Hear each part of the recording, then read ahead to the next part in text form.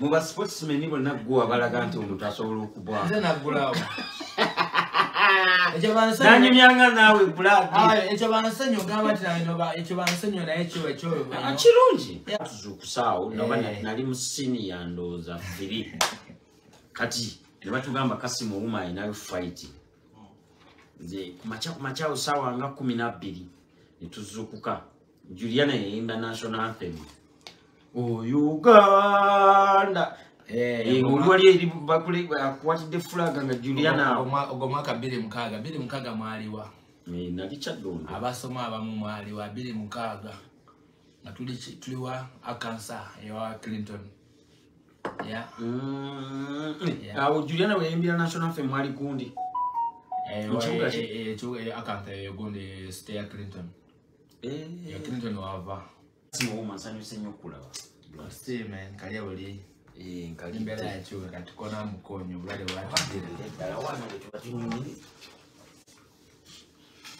Embera yachuka kati oli Germany. Ni Germany. Abantu abasinga bamanyi okyali mu America. Abasingera eyo kirungi no bategeeza ko no bachaliba no bategerere ni America sije tukola ki. Sije tuli naye tukyali Ulaya. Tuli Germany kati. Abasinga uba ulire erinya Kasimu Ouma America. Yeah. Nenyo nsanyuse nnyo okulaba kuno omulundi gwakubiri. Lena sooka okujja wano najja naye kubongako. Era leero nkusanze blood. Era ndi musanyufu. Naye kuba sikusanze mu vibes zo mera nyala nkusanze mu vibes zo ziri kati nainawo kuba munaye kumisa kuba nange ino. Ni mu vibe already ni mu vibe. Ni mu vibe. Just twagala ziri ngandi high nnyo naye ate ni mu vibe. Bannange leero gwe tuli naye bamuyita the legendary Kasimu Ouma. The dream. By the dream yesimu ngabo nagisavinga. Yeah, the dream. Yeah, bweni naye so tugenda kuba tunyimya maina y'ekikonde eki. Yalina y'ekikonde e Lugogo. Yeah man, we have a fight in Lugogo, Cricket Oval. You guys don't you miss. Don't you miss. I know you've been waiting to watch me do this. And I've been so excited. I'm so eager. I can't wait for that day to come. I like you, boy. I'm here with Richie. Yes, so there's in the camera one. So happy. Yeah, I'm also so happy. So happy to be chilling. To be up with you, man. No, listen, one thing that's just dab, man. Because I'm like shaking hands like the corona shit. Kasimu. Echikone impost cha date chi? December 26th. 26th Boxing Day. Yeah. Boxing Day. Nayate Boxing Day ebirabo ngate mwe muri ne ne box mwezi nitu kana zetanga birabo. Nina kwete birabo box ze birabo nga nyingi nyo boxing ngenda kujja nazo. Nsigabira wali munenge nasiga mu nsonyi wasigenda gabira mu nti nangana gabira omuna Kenya ebirabo bya box bingi nyo. Tugenda lwana na muna Kenya mpozi kuluna. Na Kenya right on yokwiri. Ichungi. So bannange abantu mwe nabagenda okubeera e Uganda this December nabali e Uganda abagala boxing ndi wano ne Kasimu Ouma inayo fight na 26 December omwezi ogujja era sawa zinali mu kunywa amazzi soko balage chupa cha amazzi Boxing Day ali mu kunywa chupa cha amazzi ava mu training tugenda kubomu na Kenya tumulemesa okuddamu okulya ennyama.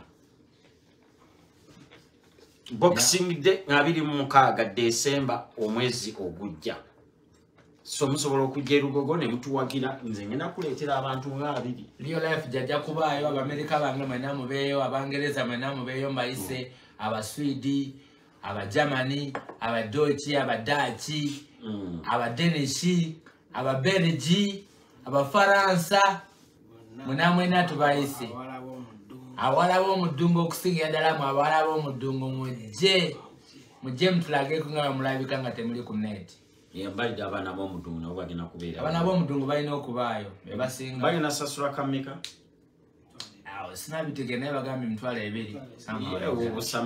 Busamambiro. Watu netwalanga buli omu alina okujja alabe ku bikonde biri ebyabasuzanga ebweru kati bye mbaleetera naye wabula ekikonde ekyo kyatusuza ebweru. Batuzukusaawo naba nali mu senior ndoza 3.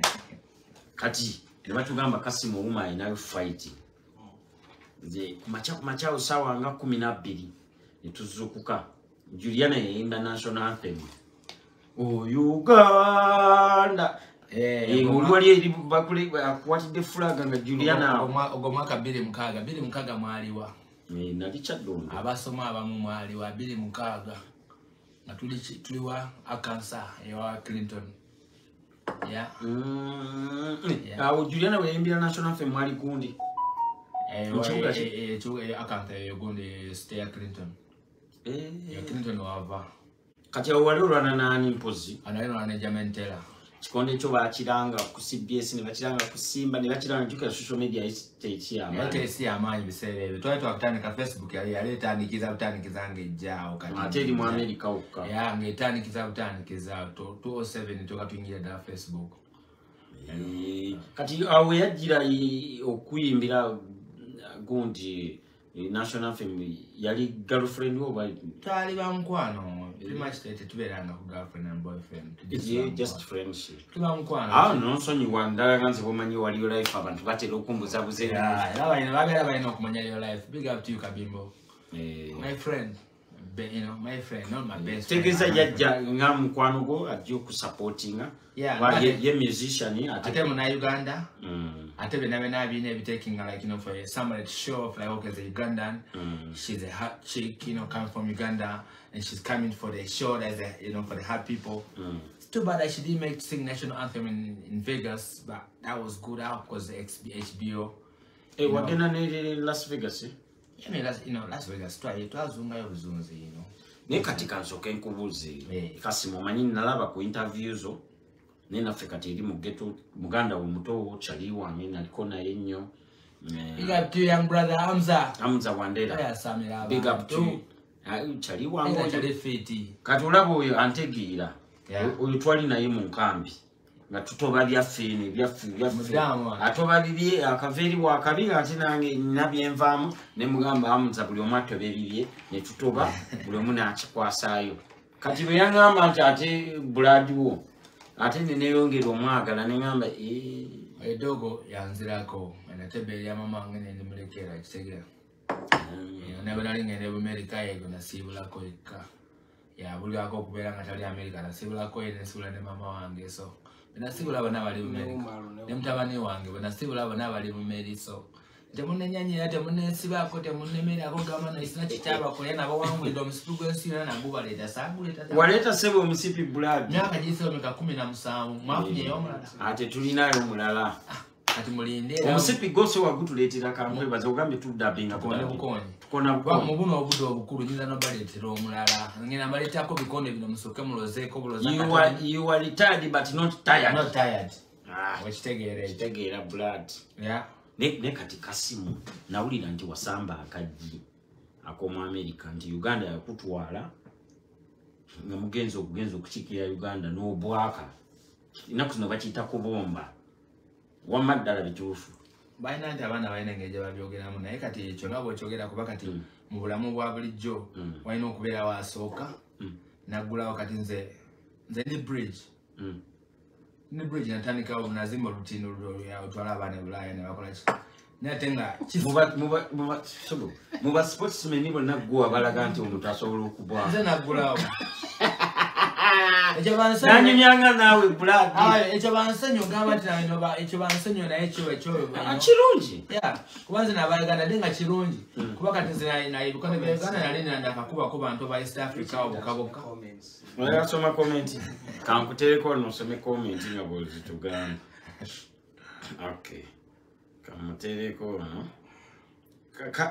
Kasimu ate onsanyusizza nnyo Kasimu live eno egenda kunyuma kubanga ebibuuzo obiddamu bulungi nadde mmanyi live eno erinza okubeeramu okukankana nedda naye ate engeri gyoddamu ebibuuzo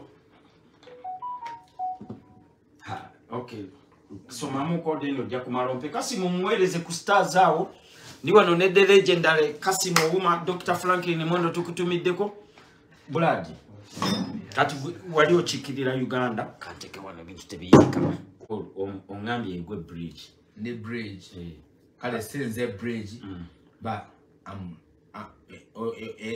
amayinja agazimba olutindo kwoli kwendi ati ekyaddondo eno nomwabira ekyaddondo simanyi nnyo bintu bya boxing wava eno wansi junior simanyi biki ne mwambuka bweki ate awo nali mubi nnyo mu lugogo omwo bakankubiramu omulundi gumu lugogo indo wano we nali nga nkwata ekikonde kya Ndamaani wali mukwata ekikonde kya Ndamaani awo bakankubiramu omulundi gumu ate yankuba yali East African champion Yuda Nduga, big up to you, bagamba yafa wafa rest in peace. Why Jolie, big up to you, Yuda. Gena maso. So muluguga onali mubinyo. Kati wakuba no oyambuka otyo okutuka representing Uganda n'okutuka ogenda mu America. Franklin Mondo Mugisha asaba bando za muteka. Adira alindako kubanga. Ona alina okutunyumiza dakika nga 3 Franklin Mondo then kubanga ajja kunnemesa okubuuza byenyini pastor wange naye era yalakumbuza ebibuuzo kimanya ajja kubuuza ebibuuzo pastor wange oyo no pastor Mondo naye pastor Mondo mulaba wali ku bantu bange abatambuza ebikola ki ebintambuza kuba nagenda mu church nankwatako nansabira nampa omukisa n'agamba nti bajja kuddamu bannoonye babuuze biki Netanako nyino kubuuza ebibuuzo olina okukola ki okumbulira n'abantu bategeere pastor bategeere ddala ki kyennyini olina okuba I forgot the word which is like Pastor Mondo is okulaba oh man I forgot the word the dream kisoko kite Pastor Mondo tujja kumuleeta atunye kati the dream ani akuinspiring akutandika okuba boxing like who inspired you? Well, pretty much I was a boxer nali boxer ate kale kutuka nali mu taekwondo acrobatic ati nga gundi ojija passion kati passion ogifuna 1994 kendeza ko kujigondiko 1994 then ufuna just like you are the first one in the family to fight. No, my late uncle. He was a professional boxer too as well, and I mean one of the first professionals in Uganda as well. So he inspired you? Nah, I did not get inspired. I did not get to know about it, but I just heard about it when I was younger. I didn't know. I don't know. My pap was a soldier. He was beat up the soldiers and stuff. You know, he was like one-armed hand. He was doing that. So, if I me, I was like always want to be like to be the best. Always, you know, I was doing. Mana yamutuulira bulungi sound eri okay. Oba tuongeremu ko. Baba teba ndeni so take okuwa microphones. Well, pretty much, you know, kati. Nali sibiyagala mwe kati twali mukwe challenge ngo kitegera. Cool. Twasomera mukwe challenge era kati Pastor Monde jasobola okunjulira kuba ngena omwetegeza nga ndaba yene twasoma fenna. Kati tunenye tamuyitanga nti oli kuyitenda kuzinange ate nakula wali nenkwetegeza ngamba yono chali wange twasoma fenna big up to you pastor, you know. Nja kuletera kakawadi ngakubule nako kambo kanzile Pastor Mono nja kumukuletera munyumyemuko kati Kasimu deni kati gwe inspiring nga gwe nokuba taekwondo. Nali nkuba taekwondo kati awo twali mukadogo school ngoli mu pichi nali mu pitu mu pitu already watanse dokuba emigere nali nkuba taekwondo ngakuba yeah kuba nasomera mu maje ndege gansomesa so kadogo and pastor twali naye pastor, you know that I know you pastor no Pastor Mondo ngatana kijja kali wafe pastor nalindo zanga atulimba pastor kulimba tasala kulimba pastor mjasa tumiza nawe mbozi nandoza pastor alabika alimu gundi pastor mjasa wewe kati ofuko koke kati mu P3 wale okolachi ero chali boxing P3 nasoma P3 jina komamu wakoma mu P3 mu bitabo bya Uganda na komamu P3 naye kati nasoma kati wayingira dimu boxing dala boxing ogama kati pretty much boxing natandika kati ya 1992 wana vile mbarara kati mtandika okusoma bino ebyokusoma kadogo school kanenza mugakola nengakola keep short, long story short, nengenda mu national mu sports kubaka na ngali. Nengenda mu sports ekitegera. So kati mu sports yawo nali nkubata ikondo zange kati acrobatic bichi. Kati 92 ne bangamba 93 ne bangamba naye osobola okuba n'enkola tukulaba mu gym wano kiseera kuba nalina omulimu mu gym. Nze ntwala ensawo mu gym.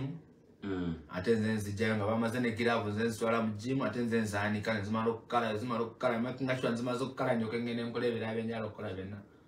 Nali mujasi naye nga mulimu gwange nnyo ogulina okukola ki otuukira gwe nalina ogwo mu sports nga nnina makinga sure ensawo nkitute mu gym gisibyewo bamaze ogikuba punching bag nga nnina gisitula bunaku oli mu pitch amanya obivuddeko kati olina emyaka myemeka awo oba nali like 10, 11. 92 nali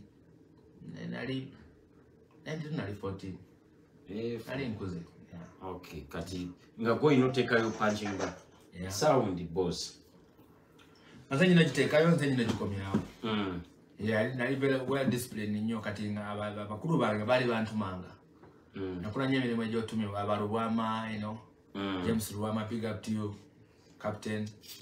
Netsa musajja wange Jumairo team trainer abakabi bangabo kati otandika otyo okufuna n'ogamba ddala kati kanyingire kati katandika okuba panchi anti kati bankwata abo kati ayiro yali mukuba banemerako ennyo ngamba wedoko wewe unafanya nini hapa pako wanafanya hivi kono unapige watu huko Rugogo wale omulala yafa Deletola so banemerako ennyo abo kati bona together never Rwama kide kuba kati Rwama yali mulungi nnyo nga ngatafayo naye nga yali mulungi nnyo pretty much yali asinga mu timu y'amagye yali omulungi asinga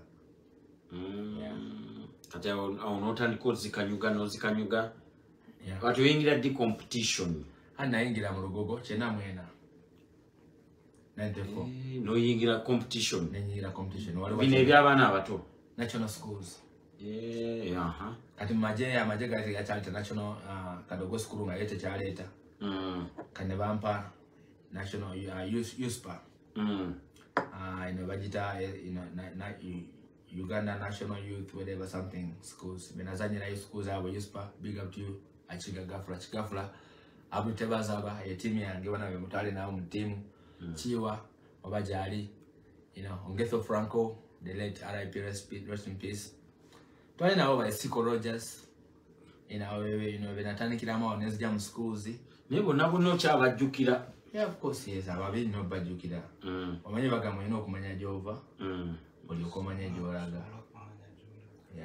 yes kati okay then bona RIP oli boyogedde RIP de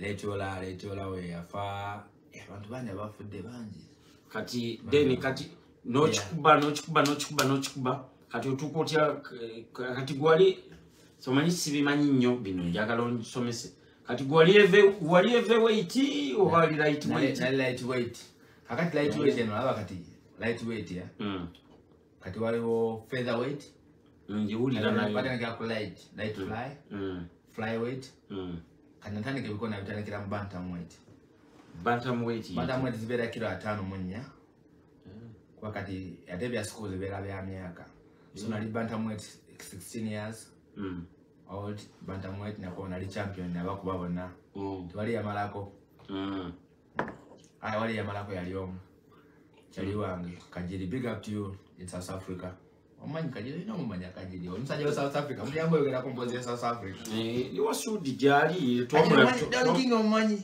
Don King Kajiri mumanyi Don King Kajiri oyo boxer ebirwana kono birwane Tata Rahim ya sidika babira wao mbulako nnyo Kajiri mwana mbulako nnyo naye ungambo jawo ne Germany tuyagala bikyatusazeeko anavudde mu ddamu alina okujja nacha neguno gwakubiri ne ogwasogera twasinga era twali fenna nakafananye kange nchakalina nagano kateekayo nengamba kampereze nakito kateeka tekampereze katuseno kasula bamanye nti ababitu banabo ndakasula nawe mlenzi wange yes nyakasula ka 2020 nga twakayingira awo covid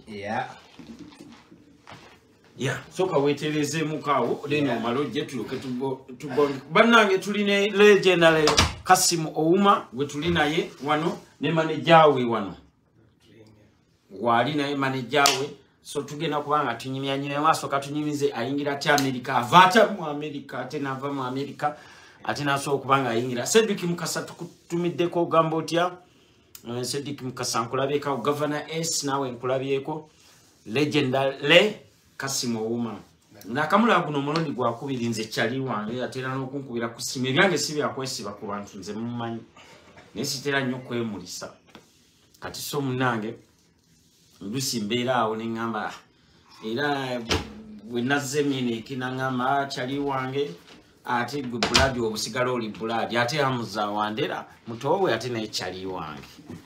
So big up to you Governor S chali wange ne wo kwali Governor kwali hala che boy governor ne mukwano gwange Zan Lady C na kwali Zeni Lady C bananga Lady C omani ulaba ulogera kuli nyeyo Lady C ochimanyi kito chimanyi anti ikibuga kiwalwanirangamu chali wange Lady C kadawa bogede kuiska dimpuya nzana Kakanya na yenda joli dela yo innocent girl.